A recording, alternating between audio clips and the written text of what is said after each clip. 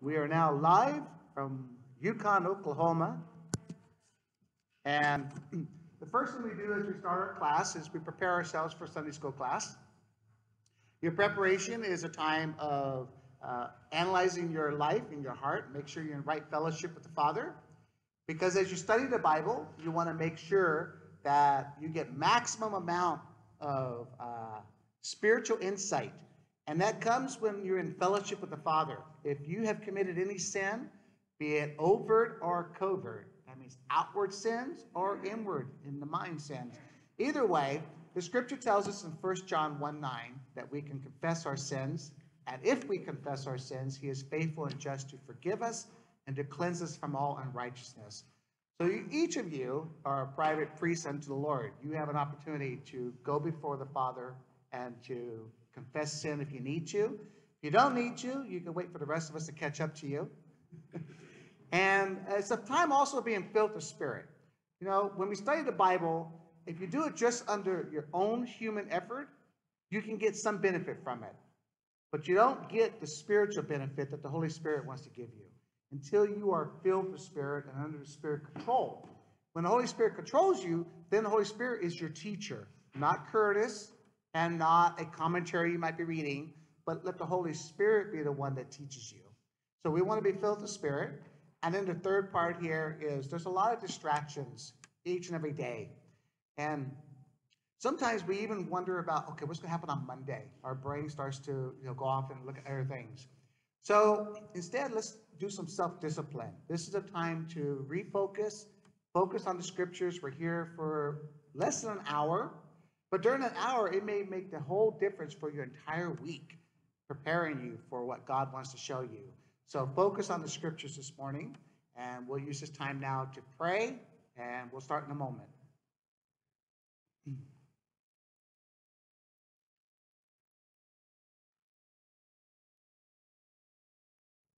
Father, thank you very much for the fact that we can come before you as private priests and we can confess sins to you, and that you are faithful and just to forgive us, to cleanse us, and to also give us the Holy Spirit to train us and teach us and lead us into a way that you want us to go.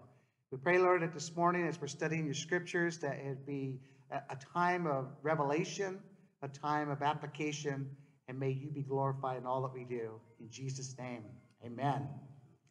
All right. So we're continuing our excursion for a little while. If you remember, we're in 1 Thessalonians. We finished up chapter 2. We're getting ready to start chapter 3, but I said, hey, let's take a few moments here on this journey, and let's take some side trips and get a little bit more background and detail on doctrines that will become important to us as we study in Thessalonians. So the excursion that we're going through, if you remember here, we went over the blessed hope and the wedding ceremony, what that means and how it relates back to the rapture. Then we talked about the mystery of the resurrections, and we're going to come back to that later. We did some lessons on the science of immortality and what's going to happen to our bodies, that when we are resurrected, our bodies will get glorified and changed. We talked about that some more. Today, we're going to talk a little bit more about the church and Israel. And we're doing that because the rapture is dealing with the church. And we need to understand, is there a change or a difference between Israel and the church? And what are the doctrines around that? That will lead us into next week. We're going to study the 70 weeks of Daniel. And we're going to, multiple times we've had teachers come in and teach us about the 70th week of Daniel. But I'm going to show it to you a slightly different way. And I think that you'll find that interesting, because it also then it will answer some questions about what's this idea about the tribulation, and is the snatching away before the tribulation, the middle of tribulation, after tribulation? Is there a tribulation at all? So we're going to talk about some of that and answer some of your questions. And then that leads into the last part, which is the 1,000-year reign. Is that real or figurative? We're going to finish these things, so when we get into the rapture and into 1 Thessalonians 3, 4, and 5, we'll understand what is the purpose of all of this.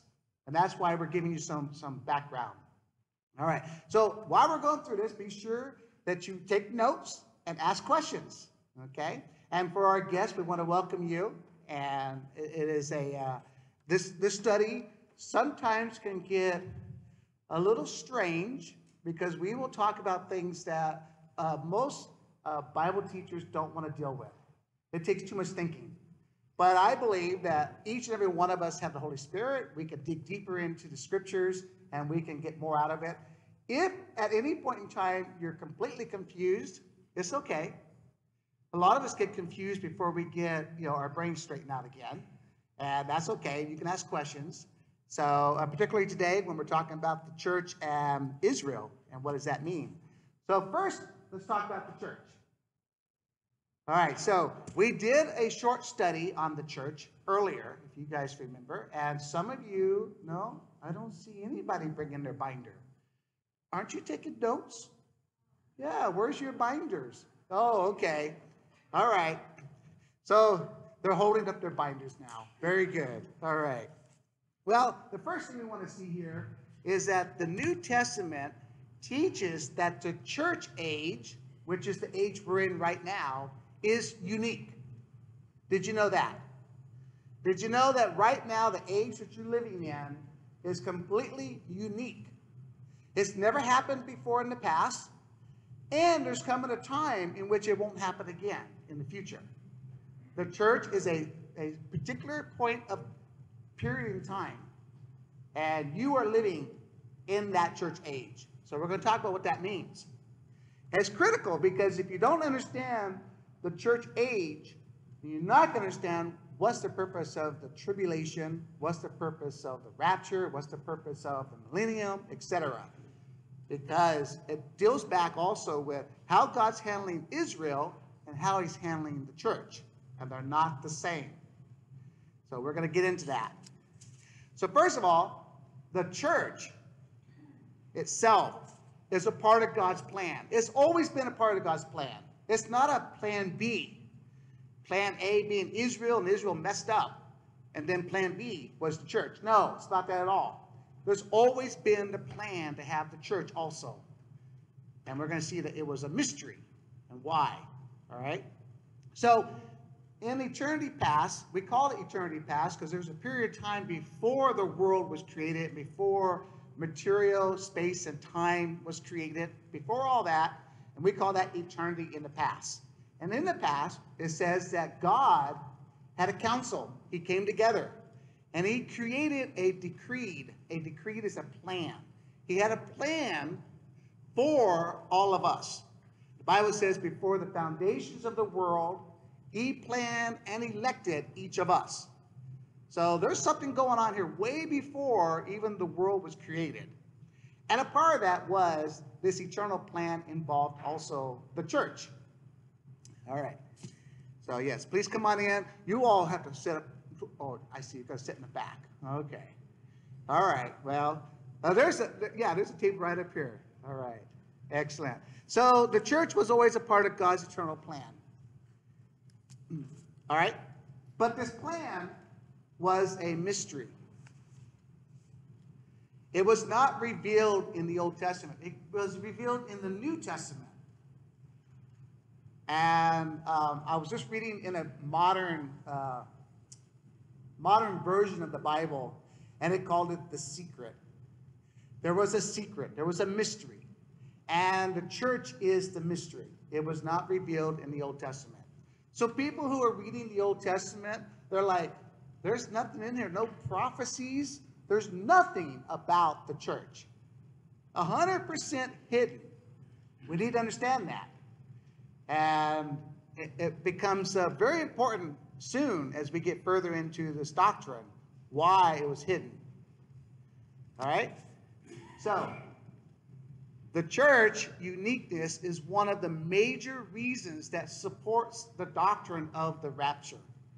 When you start to understand what is the church, the major reason for this rapture idea. Now, we are teaching at a Southern Baptist church, so the doctrines that I teach here are Southern Baptist doctrines, but I've done research on it all the way back to the first couple hundred years of the church. And we see that the first couple hundred years of the church, the fathers of the church taught this. And then around 400 AD, it changed and morphed. And then for several, like over 1,000 years, this doctrine wasn't taught. And then it returned again. It's like there was a dark age. We're going to understand what was going on during all this. But the uniqueness of the church is a critical doctrine. We're going to understand why in a moment. And we want to understand this before we get into the 70th week of Daniel. Because if you don't understand this, when you get to the 70th week of Daniel, it gets very confusing. Yes, go ahead. When did the church age start? That's a great question. It started on the day of Pentecost, when the Holy Spirit was given to the church. And that's called the birth of the church, on the day of Pentecost. So it was from the day of Pentecost of the outpouring of the Holy Spirit in the book of Acts until now. And the church age will go from the outpouring of the Holy Spirit, day of Pentecost, until the rapture. The rapture ends the church age. That's very surprising to a lot of people. Because what happens to other people who become believers? Are they not a part of the church after the rapture? You know, so if you're into prophecy and stuff, you know, there's different ideas about all that, and we're going to cover those as we get into them in Thessalonians. But one of the concepts is the tribulation, the time of Jacob's troubles, when Israel, in one day, it says they'll all become believers. Does that mean they become members of the church? No. The church is different. So we're going to understand that as we go through that. All right, so what about that church being a mystery? Well, it's interesting because Paul reveals in Ephesians chapter 2. So let's all turn to Ephesians chapter 2. And in verse 15, it says here that by abolishing the law, commandments, expressed in ordinances, that he might create in himself one new man in place of the two. So in Ephesians, Paul is teaching on this idea about Israel and the church. And he says, there's a time in which God decided to graft the two together. So Israel and the church became one man in the body of Christ. So during the church age, if you are a Jew that became a believer, or if you're a Gentile that became a believer, both of those are now called something different. Because no longer are they being called Jews and Gentiles. They're now being called the body of Christ. They merge into one. So with that understanding, let's go a little bit further to chapter 3. So in chapter 3, he's going to now reveal what is this mystery. So it's something that has never existed before in the Old Testament. And it is, if you go to chapter 3, verse 2. So at the top of my Bible in chapter 3, it's got a, it's not in the Bible as scripture, but it's in the Bible as a marking to let me know what the chapter's about. Mine says, the mystery of the gospel being revealed.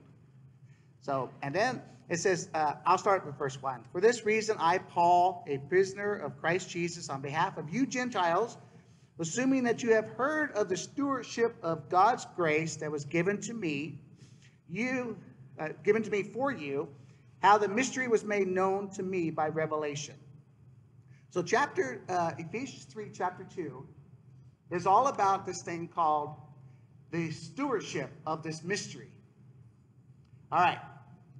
You may have heard me tell you before that I am a person that believes in what's called the dispensations. Different periods of time, God's doing something different. Well, this word here for stewardship is where we get the word for dispensation. If you have a King James Bible, it will say dispensation. But stewardship is a special Greek word. If you're doing it with Strong's, it's in the Greek dictionary, Strong's number 3622, and it's oikonomia. Oikonomia. And that means a household administration or a dispensation. So in the Greek days, if I had a big household, I would have a person who was in charge of being the steward of the house. And the steward of the house usually was a slave, but one that we trusted completely, and they had freedom to make decisions for the household. And they were called the administrator or the steward, the oikonomia of the home or the household.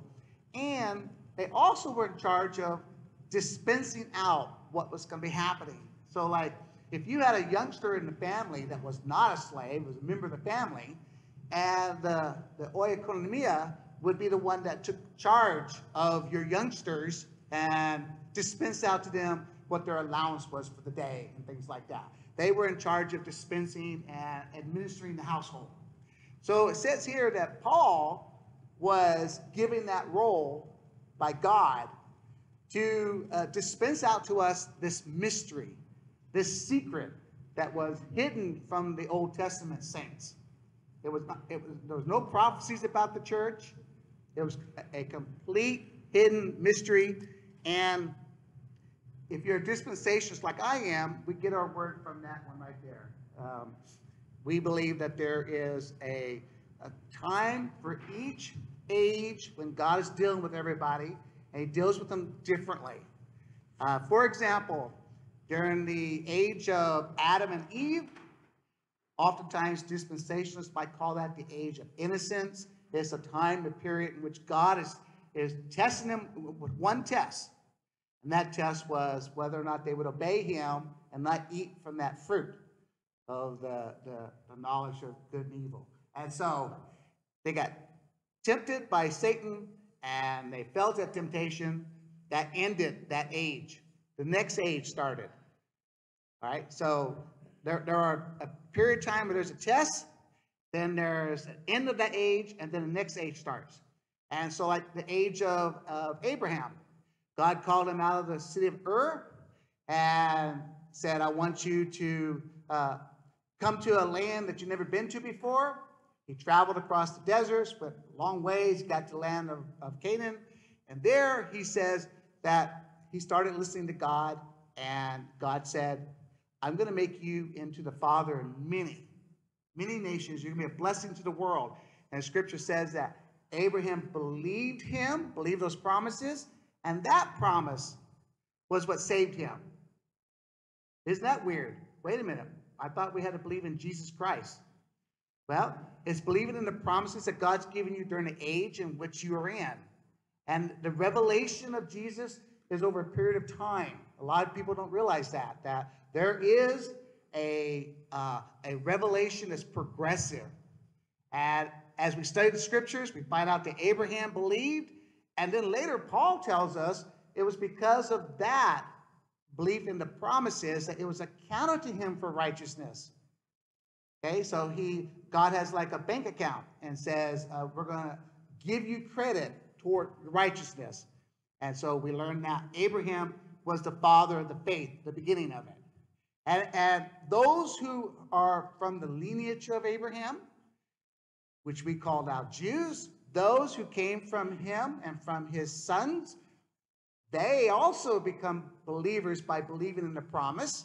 But if they don't believe in the promise, they're not considered children of Abraham. Children of Abraham is a spiritual child. And so we learn that as we start to go through and as you study the book of Hebrews and others, we learn that. So as we get through there are 7 dispensations. We are considered to be in the 6th dispensation right now, which is the age of the church. Some people might call that the age of grace, but God's always saved by grace. It's always been salvation by faith through his grace. But we're in the church age. The next age that comes after this is the millennial age. That's the age in which 1,000 years reign of Jesus literally on the planet. So I told you in the beginning that as we study the Scriptures, we take it literally unless it tells us that there's a figurative interpretation. Okay, so as a Baptist, we will take things as much literally as we can unless it tells us like there are symbols, and it will explain the symbols for us also. So as we take this revelation now, notice it says here in Ephesians 3, verse 3, it says that This, this mystery was made known to me by revelation. You cannot understand the mystery of the church by reasoning. It takes a revelation. And this revelation is from the Holy Spirit. It was given to Paul. Scripture tells us, it's really interesting, that even Peter had a hard time understanding some of the writings of Paul. He says, now I recommend that you read the writings of Paul, Peter told in 1 Peter. He says, I recommend you read his writings, but you know, they are difficult. So, and we all agree, yeah, they are difficult. So as we go through here, we find that he had a revelation, but it's called a mystery. It was given to Paul, and it's a mystery. Why was it called a mystery? What is a mystery? So as you think of mystery, you probably think of like murder mysteries, right? You know, television mysteries, where something's hidden and you have to get all the clues and hunt it down. I like Columbo. Yeah, I'm a Columbo fan, and you know, I'm like, how does this guy do this? Okay, or you know, Pink Panther. He stumbles into, you know, solving things. That's not what a mystery is in the Bible. In ancient Greece, they used to have these things called mystery religions. They were, we would call them a cult today, but they were mystery religions where you had to go through a special ritual that was a secret ritual with secret handshakes, secret passwords, secret everything. And as you went through this ritual, you were initiated into the mysteries of that particular religion. And then, as you get further and further, more and more was revealed to you. And so soon, they called them the Gnostics. The Gnostics were people who said they had special knowledge, and from that knowledge, they could be like God. That's not biblical, but that's what was happening. A lot of Christians in those days were starting to do that too. The Christians were being sucked into these mystery religions. Well, Paul is using terminology that they would have already known. They would have learned these terms in these mystery religions. So when he uses the term mystery here, they're already familiar with that terminology. And it means the following. It is a secret that you have to be revealed to. You can't just solve it on your own. So, the first mystery here, biblically speaking, a mystery is a divine truth that God did not disclose in the Old Testament, but he revealed it to the apostles and the prophets, and they are to proclaim it freely to everybody. It wasn't where you had to go through a special ritual to get the mystery revealed, like in those mystery religions. Instead, it was freely given to you as a part of the gospel. So let's look at Ephesians chapter 3, verse 5 here. It says, he gave me insight into the mystery of Christ, which was not made known to the sons of men in other generations, as it has now been revealed to his holy apostles and prophets by the Spirit. So we see here that this mystery that was hidden is now revealed to us through the apostles and through the prophets. What is that mystery? Now, that's one of the big questions that they would have been asking. Well, first of all, you got to realize you can't learn this by reasoning. Okay? It's got to be revealed to you. So what is the content of that mystery? We'll see if you can find it in your Bible. What's the content of the mystery? A little louder for me. Sharing the gospel with the Gentiles. Is that the content of the mystery? Yeah, that they are fellow heirs of the promise. So, in verse 6 is the answer. Verse 6. So, verse 6 sits in my version here. This mystery is this, that the Gentiles are now fellow heirs, members of the same body, and partakers of the promise of Christ Jesus through the gospel. So that is the content. If you wanted to know what is this mystery, That's it right there. He's telling them strictly right out in the open. So, say that again. Why is it best that the Old Testament people didn't know that? Why would they have been upset? But not only were they special, they were given directions from God that they were to share that specialness with the rest of the world. It says that the blessings that were given to Abraham was to be shared with the entire world, and they didn't. They kept it to themselves. But also, who is this a secret to besides the Old Testament? Yeah, it's a secret to the angels. Okay? All of the heavens, it was a secret to them as well. No one understood this until God revealed it to Paul. We're going to see that here in Ephesians. Okay? So it's a secret.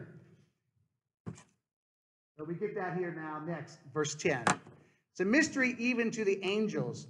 God would use the church to teach his wisdom even to the heavenly principles and authorities. So let's look at verse 10 on that one. And my Bible says this, so that through the church, the manifold wisdom of God might now be made known to the rulers and the authorities in the heavenly places. Satan didn't know this. The fallen angels don't know this. The elect angels, those that stayed with God, didn't know about the church. The entire thing, you and I, are a mystery to them. As a matter of fact, it says that even the hosts of God watch us closely to learn about God's wisdom.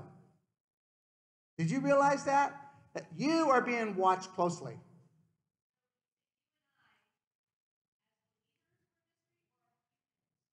As a church, those who are members of the church is what we're talking about. When I say you and I make the assumption everybody in this room is a member of the church. If you're not, it's okay. You might become one. Okay? But the point is this. This mystery was also hidden from angelic beings. There's a reason for that.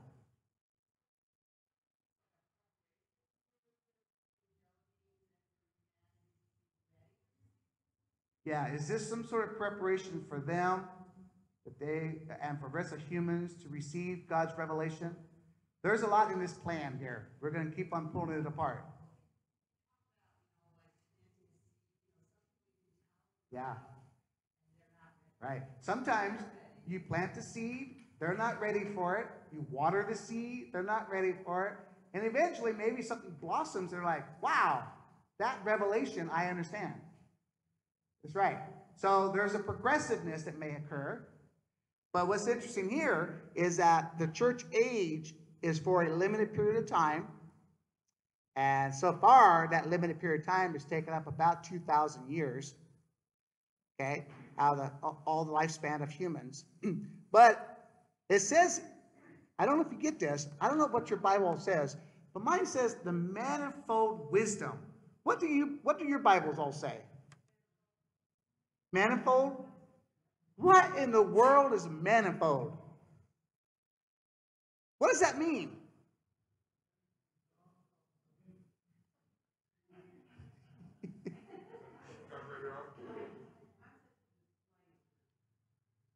Okay, I got to hear you again. To display his wisdom. Does anybody have an amplified Bible? 10. Okay, my Bible says this is so that God's multifaceted wisdom. All right, multifaceted wisdom. Manifold, display, multifaceted wisdom. What is multifaceted? A complete wisdom. Say it again. In countless aspects of his wisdom. Okay, when you look at a diamond in the rough is usually not cut to show the manifold or the multifaceted of the diamond. But when it's properly cut, suddenly it bursts out with lots of different colors. It has a lots of facets to the diamond. This word here was the word used to describe a cut diamond that has multiple facets or light coming through it. God's wisdom, when we often look at his wisdom, we see it in one way. But when the angels looked at us, they no longer see the wisdom of God. When they look at him, they look at us and they're seeing a whole new part of God's wisdom they never saw before. A secret. It's hidden. It's a mystery. And that's you and I, those who are members of the church. So, this mystery was the original part of the plan.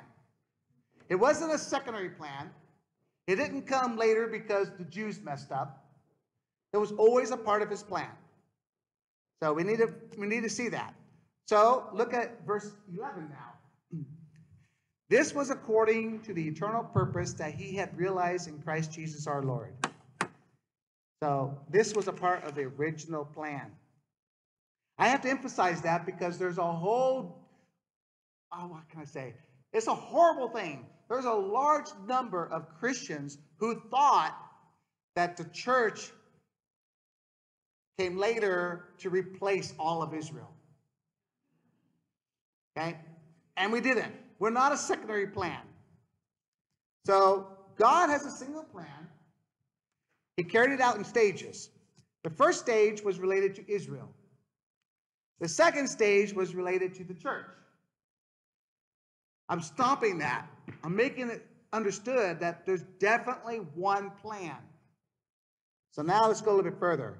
Well, has the church then replaced Israel? See, as Baptists, we say no. But there is a large population of Christians who say yes. A large population. So let's talk about that. It's called replacement theology. You may have heard about that. As a scholar, we have a whole different term for it, but it's not one that you really want to memorize. Supersessionism. Okay, that word is like, okay, that means nothing to you guys. So replacement theology is easier to understand. Replacement theology is a theology that says the church is the new or true Israel, permanently replacing or superseding Israel as the people of God. That idea, replacement theology, is what caused the Holocaust. Okay? This idea is the reason why the church in Germany did not fight against the Nazis. I know. Replacement theology is the reason why the Holocaust occurred. They weren't thinking of the Jews as God's special people. They were thinking of Christians as, and therefore they had no problem with the Nazis killing off the Jews. So this replacement theology is a cause of anti-Semitism. There's a contemporary disdain today, you see it in the news, of modern state of Israel. People are like dumping on them. They don't see them as God's special people because of this idea called replacement theology. So who believes in replacement theology? Okay, I told you I was a dispensationalist. It means we believe that God has a special plan for Israel, and God has a special plan for the church. But there's another group of theologians called covenant theologians. Covenant theologians believe that the church has superseded for all time national Israel, as the church is the only ones that give out the blessings of God, and that Israel does not anymore. That's covenant theology. You may not have heard of that term, but you may have heard it as, let's see, what are some other modern day terms that you might hear about? Well, the whole group under Lutheran thought this. Lutherans were replacement theology. Now, I've talked with my brother. He's a Lutheran. He doesn't agree. He thinks that God's blessed Israel, Jews. But there's a whole group. There's a Reformed theology. Reformed theology teaches replacement theology. If you've ever heard of Reformed theology. Sproul. Yeah. I really like Sproul and his teaching. I mean, he's passed away now, but I still listen to him on the radio. But he also taught replacement theology. Okay? Yeah, you kind of go, sometimes you might hear something that some of these folks say and you're going, wait a minute, that don't sound accurate. But that's because also you've had some good teaching in the Baptist church. But covenant theologians think that there's a replacement. There's no replacement. And it's important that we know this because we're going to get to the point where we're studying what happens to the church, which, by the way, if they're replacement theologians, they're still going up in the rapture. Okay? I'm not saying anything about the rapture with these guys. I'm saying, how are they treating Israel? The Bible tells us to treat them as God's special people. All right, so let's understand what's going on with this. So dispensationalists believe that the church is the current instrument God's using to bless this world. But God has a future time in which he will restore the nation Israel as the institution for administering his divine blessings. Now, in 1948, Israel was gathered back together and created a new nation again. All right? So in 1948, for many of us who follow prophecy, we're thinking, hey, that's the start. The restoration of Israel is the start of God preparing them to be ready for when the Lord comes back. But replacement theology has the church inheriting all of God's blessings, and it has Israel enduring all the curses. They don't see it the way dispensationalists do. So I want to talk about Israel being restored. Okay? And why is that important to us as we get ready to study about the rapture? Okay, first of all, the deserts have blossomed. This is a real live picture, not live, this is a real picture, modern picture, of a desert that has bloomed. And the scripture tells us in Amos, he says, I will restore the fortunes of my people Israel, and they shall rebuild the ruined cities and inhabit them. They shall plant vineyards and drink their wine, and they shall make gardens and eat their fruit. And I will plant them on their land, and they shall never again be uprooted out of that land that I have given to them, says the Lord your God. Amos talks about this. The fulfillment of prophecies is starting to happen at the end times. So we go further, and we realize that the Bible is clear. Israel will be restored as a nation. We see that in our own time, 1948. Do you know before 1948, nobody for 1,948 years ever thought Israel would ever come back and be a nation again? No one thought about that. Then after World War II, and then there was a restoration of Israel. It happened. It wasn't easy. They've had a lot of hard times, several battles. But there's coming a day in which the Bible says that they will all be converted to Jesus as their Messiah. You know that. There's an actual promise that there's going to be a day in which, in a day, the entire nation. Now, I don't know what that means, every individual, but I do know it means the nation will be converted to Jesus as their Messiah. And the scripture we get for that is out of the New Testament. It's not out of the Old Testament. It's the New Testament in the book of Romans. The book of Romans says, and in this way all Israel will be saved, as is written, the deliverer will come to Zion, and he will banish ungodliness from Jacob. So there's a time called Jacob's trials, and there's a tribulation is coming for Israel. That's what the tribulation is for, if you haven't thought about it. Tribulation is not for the rest of the world, although the rest of the world is going to be involved in all of this tribulation, but it's for refining and making precious Israel. So why the tribulation? Am I going too fast? Because I'm getting excited, and I'm going to speed up. I'm trying to slow myself down. Yeah. Okay, so why the tribulation? Well, one of the major divine purposes for the tribulation is in relationship to Israel. The conversion of Israel into faith in Jesus the Messiah. Now notice I didn't say to convert them into becoming members of the church. The church is gone when this happens. The age of the church is over when this happens? That word remnant. Remnant, yes, that's a really special word. Remnant is a word, God says, all through time, there are people who fall away from faith, but there's always a small group who maintain their faith. And Scripture tells us that they're called the remnant. For example, we had an old prophet in the Old Testament who thought he was all by himself. He was fighting against this evil woman and her evil husband king, and he thought, woe on me, I'm the only one working for God's kingdom. And God said, wake up. You have 7,000 others that are also on your side, the remnant. There were 7,000 of them. 7,000 prophets and believers besides just the old prophet. A remnant is God always puts aside his special people and protects them, keeps them safe, prepares them so that when they're needed, they will explode and share, in this case, the Messiah, Jesus. Bible says in the book of Revelation that there's 144,000 Jews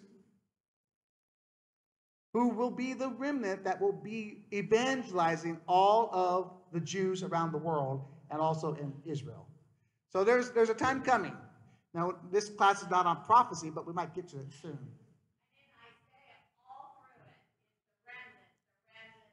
Amen. So in Isaiah, all through Isaiah, it constantly talks about the remnant. And we come across it also in the New Testament as well. So this remnant is, this will take place through the tribulation, but by the end of the 7-year period, the entire number of the elect remnant will become converted to Jesus.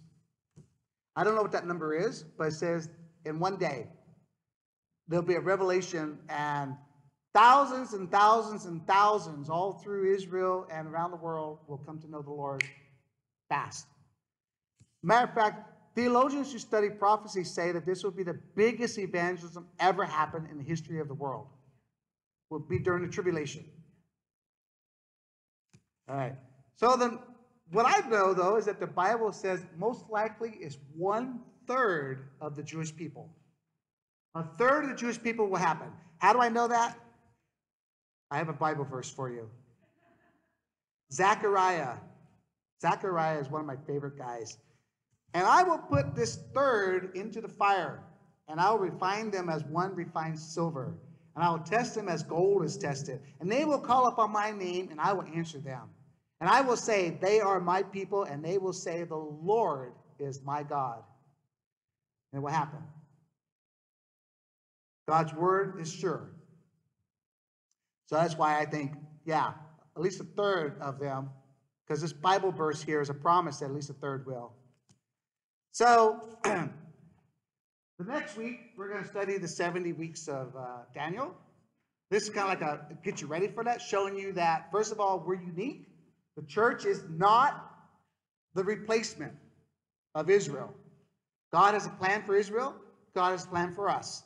And next week, we'll learn a little bit more about that. Any questions? Did I go too fast? Yes. Talk about the Holocaust. Were there actual preachers in Germany and other places around the world preaching this? Okay, so the question about the Holocaust was there preachers preaching what message? What was it? Which side are you talking about? Were they preaching the replacement or were they preaching? Yeah, so the replacement theology was definitely being preached. There was a whole group of German pastors, and then you have a few that stood up against it and said, no, this is wrong. God's people are blessed. Don't do this. But there is a large group. Worldwide, there were a large group. I told you earlier that we have Reformed theologians. See, in Luther, which is German, that was the replacement theology was common. Luther actually wrote a document about that, saying that the church has replaced the Jews as the blessing ones for God. So the second part of my question is, are there denominations today that are preaching yeah. So the question is, are there denominations today that are preaching replacement theology? It's big. There is a huge push even into the Baptist church to have this doctrine being taught. Okay, so yes, there are modern day denominations that are teaching that the church replaces Israel and no longer should you be supporting Israel. And I saw in the Southern Baptist Convention, there was a group that was trying to get that doctrine into the Southern Baptist Convention.